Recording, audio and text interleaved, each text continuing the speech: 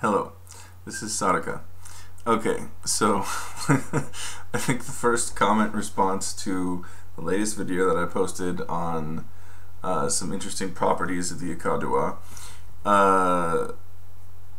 Yeah, I have the unfortunate tendency of just assuming that everyone who watches any video I make has already seen all the other ones I've made previously. And even though there's only 5 videos in my Akadua playlist, it's wrong for me to assume that you've just watched that video. Plus, it's old, and I should have remade it a long time ago. Oh god dang it! Here it goes again. I hate these things. There I go, in and out of reality. Okay, so I also posted a video which I think I'm going to take down because actually I'll do that right now. It was called Introduction to My Book on the Akadua because it does not. Well, it was a weird introduction, and even people said on that introduction, you don't explain enough, you know. So I have been possessed by something, the Akadua, I suppose, and my real feeling that I am supposed to write this book. It hadn't been flowing out of me previously, but when I really started talking about it and dealing with it, then all of a sudden it was like apparent to me, oh yeah, I am supposed to write this book. So I have a new intro. It's long. It's even longer than it was before. Whew, okay. You know, and then there are some other things that it's not finished, obviously. You know, this is a work in progress, but I'm just going to read it, and I think this will explain some things better. I started writing last night about the Akadua and the 7 chakras and how they oh, lame. Well, let's pretend like I didn't see that. And it turned into suddenly like, I'm gonna write this other thing, and I just started like writing and writing and writing and writing. And then I realized that I had this other introduction which wasn't very good and other people asked me questions about, and I combined the two, and this is what I have now. Alright, so what is the Akadua? This is what I imagined if somebody picks up this book and is like, the Akadua, Alchemical Agent of Awakening. What does that mean? It sounds like something I would be interested in. What is the Akadua? Yes! Given that I'm writing a book about it, you'd think that this would be a rather easy question to answer. It's not. My journey with the Akadua as I'm writing this started 5 years ago, and I'm still discovering more about it every day. I've probably written more about the Akadua in those 5 years than I have about psychedelics, boys, my drinking problem, my failed relationship, or my other spiritual practices. It is part of the mystery, capital letters, and knowing it as such serves to solve a small piece of that mystery. Here is what the Akadua is supposed to be.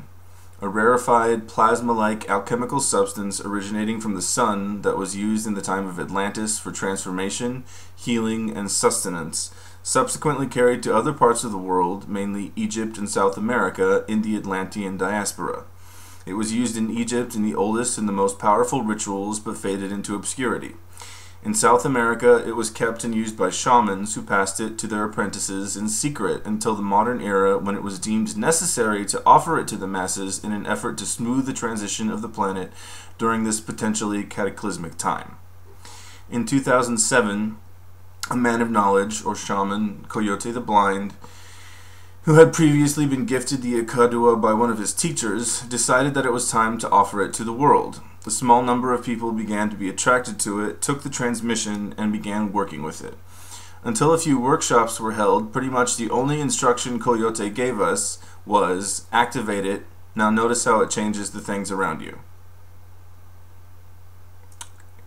The Akadua is said to be 1/7 of the actual substance used in Atlantis, called the Zro, and as such has a 7-fold nature expressing itself in 7 varieties: obsidian, lunar, volcanic, solar, oceanic, atmospheric, and the unnamed.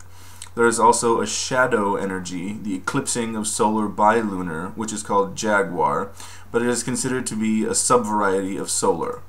These different forms of the Ikaduwa are variations of the expression of the ultimate substance, of the same ultimate substance. Just as vital energy runs through the meridians and chakras of the body, taking on different qualities of hot and cold, wet and dry, and so on, the Ikaduwa undergoes the same type of alchemical processes as it seeks to perfect itself, and that which it inhabits, expressing itself in the 7 varieties. The Ikaduwa is a physical substance that resides within the body, within the heart, and can be activated or manipulated to expand throughout the physical and energetic systems of the body, causing profound changes to them. Our bodies consist of various types of energy: sexual energy, emotional energy, mental energy. And the Ikaduwa is like the alkahest, the universal solvent, breaking down the lower vibrational forms of these energies and purifying them. A concrete example of this is when feeling great anger, one can learn to feed that anger to the Ikaduwa, and the Ikaduwa will absorb it, dissolve it, and purify it, bringing one into a unique emotional space where the anger may still be present, but in a purified form that is no longer detrimental to you or the people around you. It can then be applied to methods of manifestation or simply released.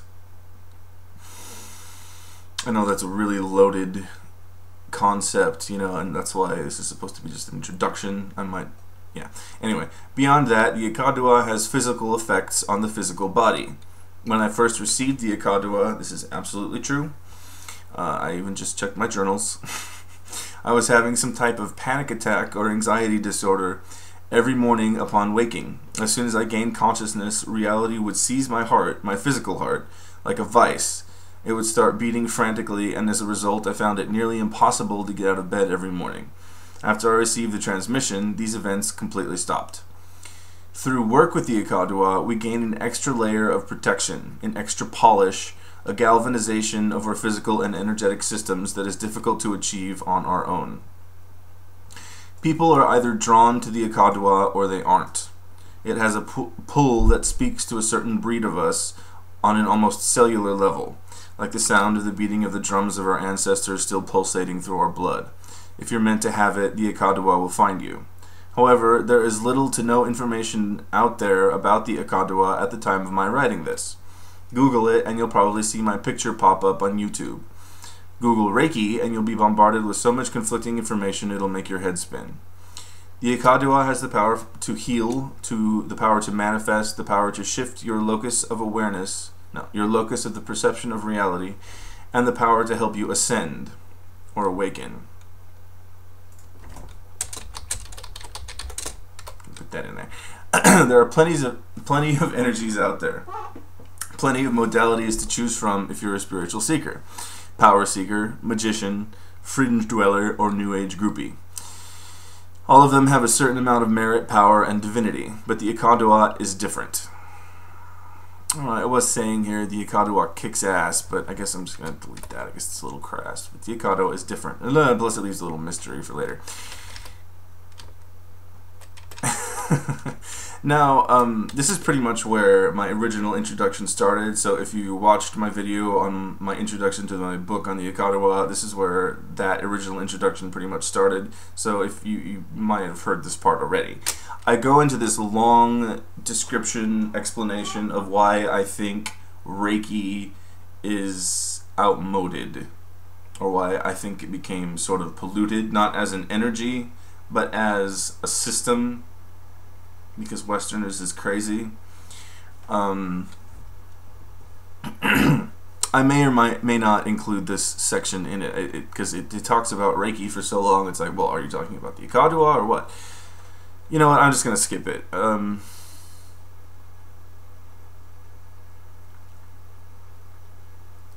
it just goes on and on and on. Basically, I just say, Reiki is chi.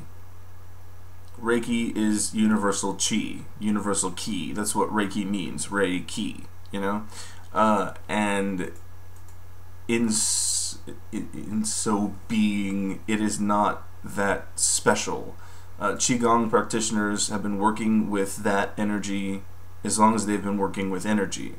We take in energy from the heaven and the earth in order to survive. Actually, I added a new paragraph, and that's exactly what I was saying. Practitioners of Qigong, originally Dao Yin and other energetic arts/sciences, have been pulling energy from the earth and heaven and storing it up inside their bodies for longer than these practices have existed as such. Indeed, according to this philosophy, this is how we continue living.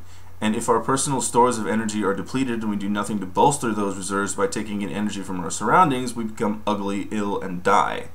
And that's true. These practices of energy work or whatever are not just to get a little healthier or whatever.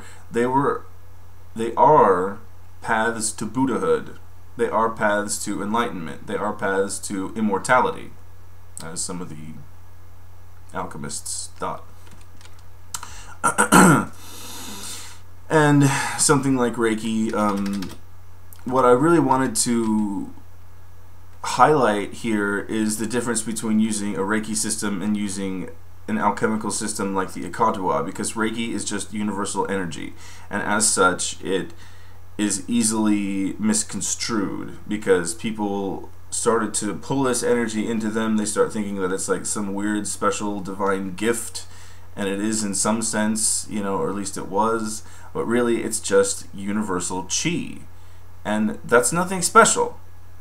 The system is something special. The ability of a master to give you the ability to pull that divine energy through your body at will, or to have it just miraculously appear from your hands or whatever, was not so easy before. It is easier now, okay? And so in that sense, Reiki, I think, is a little bit outmoded. And it's different from a system like the Ikaduwa. It's obviously I've got a lot going on here, and I'm not exactly sure how I'm going to put it. Let me continue. The Ikaduwa is not universal energy. The Ikaduwa is something different. It cannot simply be tapped into and pulled out of thin air like chi. Like that better. How it came into existence isn't really known, but as previously mentioned, it is supposed to have its origin in the sun. As plants absorb the energy of the sun, so do we, and it is my theory that people, human or otherwise, over centuries and centuries of practice, pulled a specific form of energy out of the sun and stored it up in their bodies. This energy was then nourished, cultivated, and refined until it became a self-sustaining superconcentrate, the Ikaduwa.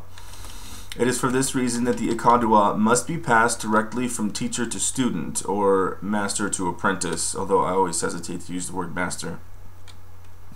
Perhaps one day, when the Ikaduwa permeates the air we breathe and the earth pulsates with it as it does its own precious life blood, humans will learn to pull it directly from our surroundings into our bodies, store it up, and work with it that way. Until then, it is necessary to receive it from someone. It is a physical substance. It's not just a master clearing your channels so that you can pull universal energy or chi or ki, Reiki, from the air or the ether. Some people tell me that they have experiences sensing or activating the Ikaduwa without taking the transmission. One may be able to tune in to the Ikaduwa's nature or to the matrix being created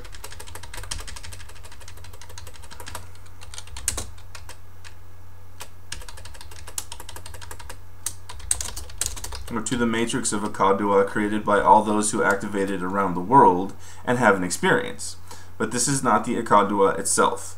One cannot self-attune to the Ikaduwa. It physically resides in the heart of the practitioner. And during a transmission, the ultimate substance of the Ikaduwa is passed. I put that in italics, ultimate substance, that's the second iteration of that phrase, and it'll probably be there again, is passed from one to the other. What we feel as the 7 varieties, which I described earlier, obsidian, lunar, solar, etc., is not the Ikaduwa itself. Are not the Ikaduwa themselves. I know how to English. In fact, they are radiations of the Ikaduwa interacting with physical matter, us, our physiology, our mind, our emotions, etc. With time and practice, the practitioner will be able to radiate all of these 7 varieties at will and any combination thereof. This is where it may be a little fractured. One of the goals of Taoist internal alchemy, NaeonA, is to convert the essential form of natural bodily energy, Jing, into the vital form of natural body energy, Qi, and then into the spiritual form of natural bodily energy, Shen. There are other schools of thought on the exact nature of this process, but inherent in it is the mixing and refining of these energies to create the so-called elixir of life. You can think of the Ikaduwa as an elixir of life created by the ancients to help you with the process of refining your own body's energies. This process extends far beyond the energies of the body, Jing, Qi, and Shen, as well, transmuting old karmic garbage into power and light, or emotion, anger, etc., like I said before. The priests and shamans of old did the hard work for you, the fermentation and the distillation. All you have to do is drink and practice. Now, the student of Esoterica will immediately realize that Coyote's story of the origin of the Ikaduwa is lifted from Crowley. In his book, Liber Something, The Lost Continent, I know what I'm talking about, I just haven't looked up the exact reference. Crowley describes a number of freaky attributes of the Atlanteans and the activities in which they engaged, and among those is a mysterious substance called the Zro.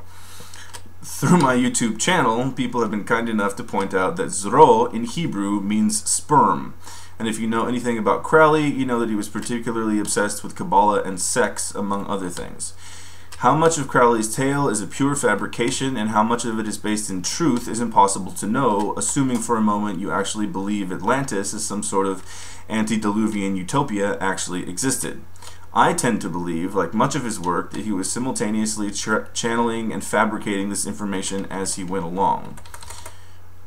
Akaduwa, in quotes, is the first phrase inscribed on the Egyptian stele of revealing, as it is called by Thelemites, and translated by Crowley as unity uttermost shown. I can only imagine that Coyote, being extremely versed in Thelemic lore, deemed this an appropriate appellation given the tendency of the Ikaduwa to dissolve, refine, and unite, and began calling it that, Akaduwa.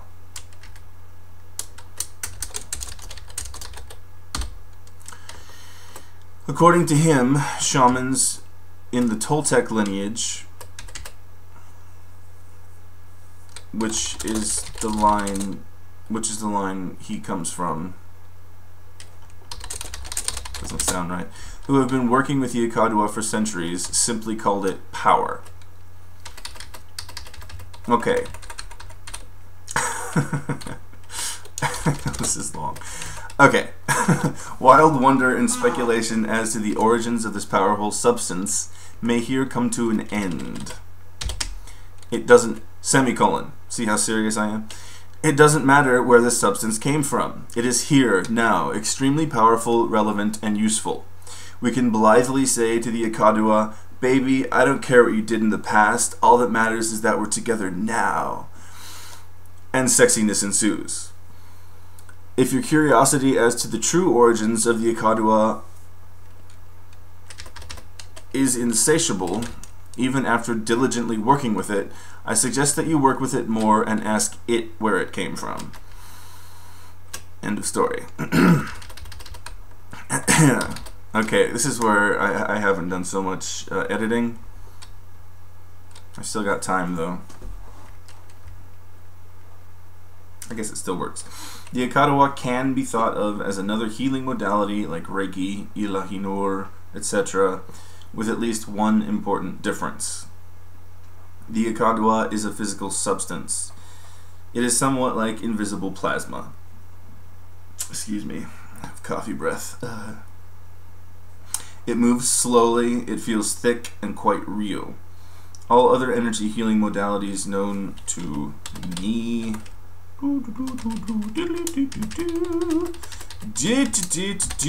involve subtle / spiritual energies that are typically quite light, vibrationally high, and often more difficult to sense. Also the Akadua with its unique form of consciousness. I don't like that. I'll just say also the Akadua has the unique tendency to devour and grow. Devour sounds a little strong. I'll say absorb and grow.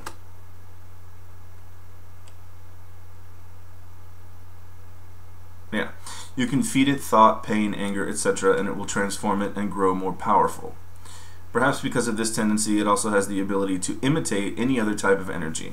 Once you're skilled enough, you can tell it to imitate Diksha, and it will. Or anything. Okay. Not going to say that. The process of receiving somebody asked this on my last video. The process of receiving the Akadua is simple. The process that occurs after this is more complicated. People ask me what to expect. I can only give you an idea of what may occur. It's different for everyone. What occurs and how it occurs depends very much on your physical body. If you're energetically plugged up, if you don't sense energy very well, if you're dull and listless and eat hamburgers every day, you're not going to experience much of anything for a while. You'll probably get frustrated and put the Akadua on the back burner and promptly forget about it. Just another new agey activation I got one time. If you're relatively energetically clear, if you've got a good diet and good energy levels, and notice when you walk into a room whether it has good or bad energy or something similar to that experience, you'll probably immediately sense something after receiving the transmission. Usually people tell me they're aware of a very subtle stillness, a calm moving through them, and that they feel more grounded. That is the Akadua. That is how it feels at first. Subtle, still, old, wise. After I received the transmission, oh goodness, here I go again. I started getting all kinds of information about the Akadua. I put that in quotes because I no longer think about those perceptions of it, and I no longer care. They don't matter. But I had the sense that it was ancient, wise, and very, very deep.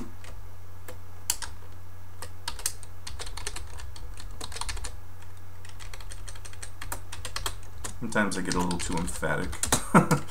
At least one other person I know has experienced the exact same thing. Experienced it the same way initially. Then I began to experience many other odd perceptions. This is a confusing time. Yada frikishmata.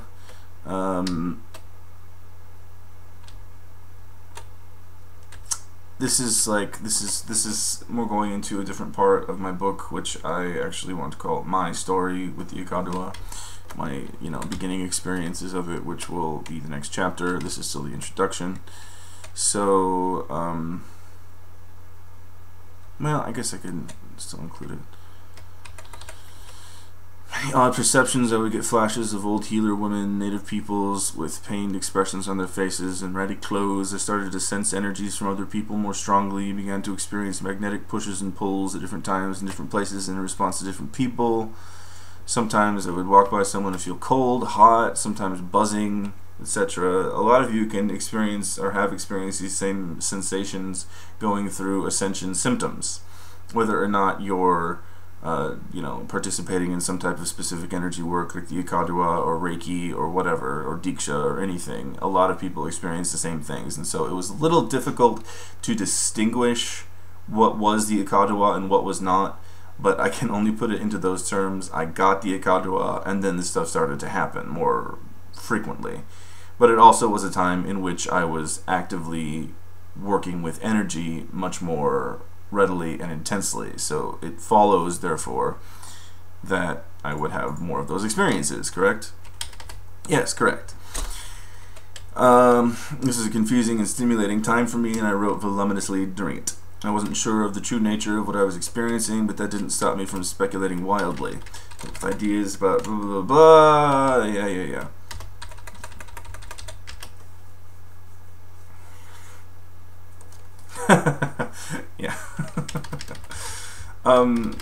Yeah. Anyway, yeah.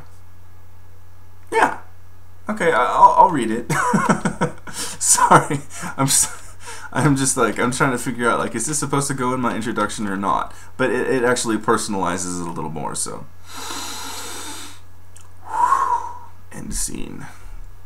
Alright, subtle stillness, blah blah blah blah blah, confusing time for me, voluminously wrote. I came up with some really interesting ideas during the initial time that I first received the Akadowa, connecting the Akadowa to detailed systems of alchemy, the chakra system, detailing the effects and sensations of different combinations of the 7 varieties, which I'm capitalizing, and on and on and on. And on. This was my process, and eventually the Akadowa would go to such intensity and purity that I would pretty much forget about all of it. To define anything is to cage it, to limit its flow, and the Akadowa loves to flow. It's for this reason that I try not to tell people too much after giving them a transmission, and I imagine it's the same reason Coyote never told us much either. When I started my journey with the Akadowa, I was brimming with passions for it. What would happen if instead of just healing in a circle, we made different combinations of different people and varieties standing around the healee? What if we intend to activate the Akadowa in the past or the future? Since the Akadowa is a physical substance, can it be used up? After giving us a formula to work with, activating the 7 chakras with the Akadowa, activating each of the 7 chakras with the Akadowa, I asked Coyote what would happen if we activated each chakra with each corresponding variety of the Akadowa. He said, "Good, let me know how that goes." Part of his whole thing during that entire period was, this has never been done before. So many people have not had the Akadowa at one time in our human history, or the history of this planet. I don't think, at least. And that we would be creating the new maps. So he didn't care if we took the Akadowa and called it Higgly Piggly Schmiggly, you know, and said that there were 17 varieties of it and whatever. If that's what we discovered, then that's what we discovered. His job was to give it to the masses, and then, like a very sexy virus, a very healing virus, if there can be such a thing, it replicates and gets passed on to everybody else as it sees fit, in and of and for itself.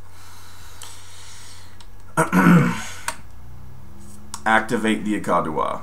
That is all. It will do the rest. It needs attention and intention to be activated, but it doesn't care for mental energy too much. Find your focus. Find a point where your mind is certain that you are activating the Akadowa, and you are activating the Akadowa. Assuming, of course, you've taken the transmission and have it. I don't want people to get, confused. I'm sure you're confused already anyway. Don't focus on a variety or where it's coming from. See, this shouldn't be in the introduction anyway. Or where it's going. Intend, attend, and pay attention. That's all. Just attend. Intend, attend, attention. It's all there. Remain in that state, alert, expectant, and focused. See, I was getting all fancy and stuff. And yeah. That's all you need. Dun dun dun. I started, I'm going to have another section in here, my Akadowa journals, and in my book I'm going to give straight from my journals my experiences writing about the Akadowa. Which program do I have? I'm supposed to work in it. Naturally! Gah!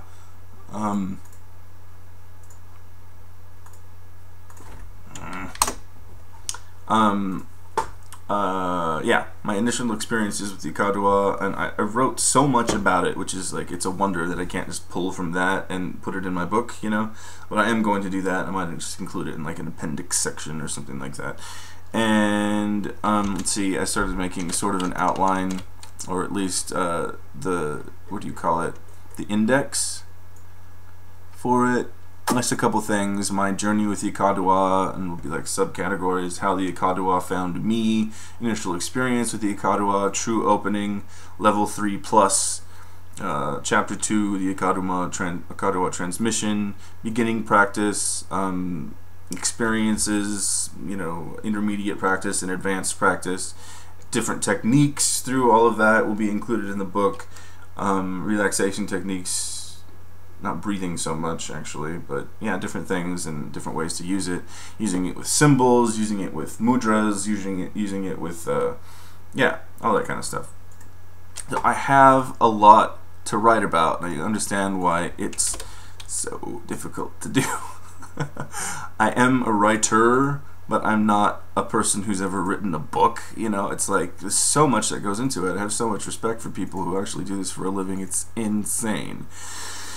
Especially when you're talking about something that is continually unfolding in one's own experience, you know, which is why I do intend to include journal entries and all that kind of stuff. Okay, I have to go, but I hope that helps to define what the Ikadowa is a little bit better and give you more of a sense or a taste of what my book is supposed to be about, is going to be about. And if you have more questions, please post them below. Also included in the description of this video shall be a link to my website, which does not have that much information on it, and relatively nothing about my book, but it does have good information on the Ikadowa. Also, my healing services are included therein. That'll be NaeonA.com/healing, but you'll find a link down below in the description of this video, as I said before. And if you wish to contact me, it's sadaka@naeona.com, not on YouTube or anything like that. And I will put my email address down there as well. Thank you for not saying anything about my hair. Alright, goodbye.